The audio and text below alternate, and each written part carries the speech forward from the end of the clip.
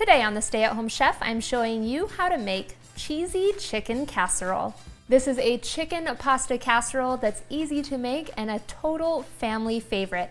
Start by preheating your oven to 400 degrees Fahrenheit and lightly grease a 9x13 pan. This recipe calls for cooked chopped chicken, so you can use leftover, bake some up, boil some up, or use shredded rotisserie chicken. Or you could even use canned chicken.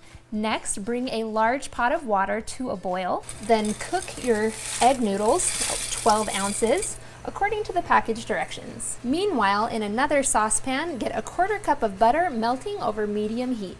Then we'll add in about a cup of diced white onion, so about half of an onion. We're gonna saute the onion until it's tender, which will be about 5 to 7 minutes. Now, once the onions are soft, we'll sprinkle in a 1/4 cup of all-purpose flour and 3 cloves of minced garlic.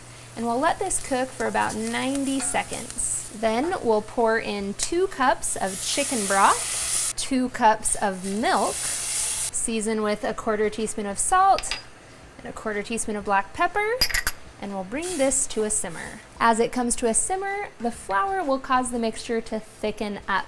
At this point, your pasta should be about done, so when it is, drain it and rinse it and set it aside. After a minute or 2 of simmering, your sauce should start thickening up, and then you'll add in 2 cups of frozen peas, 2 cups of shredded cheddar cheese, and about 2 cups of cooked chopped chicken. Turn off the heat and we'll stir this in. There should be just enough residual heat to melt the cheese.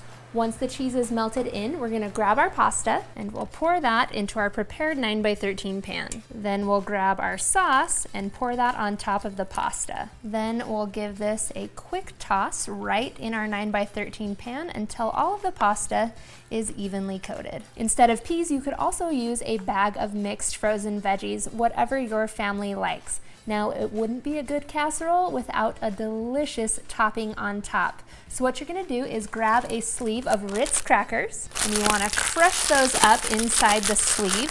If it helps, you can also use a meat mallet or a rolling pin to crush it up nice and finely. Then we'll pour that into a bowl and crush up any remaining large chunks. Then we'll add in a 1/4 cup of freshly grated Parmesan cheese and toss this together real quick. And then add in about 3 teaspoons of olive oil and toss just until it's slightly moistened. Then we'll sprinkle this mixture right on top of our pasta. You want to give it a nice even layer so you get that little bit of crunch right on top. Then we're going to bake this in the 400-degree oven for 15 to 20 minutes until the crackers on top are lightly browned. If you want to add a little pop of color, you can garnish with some freshly chopped parsley. But other than that, you are ready to eat.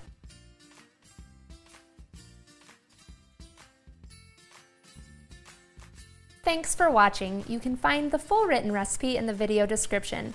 Be sure to subscribe, like, and follow, and check out the rest of my videos where you can find hundreds of restaurant quality recipes you can easily make at home.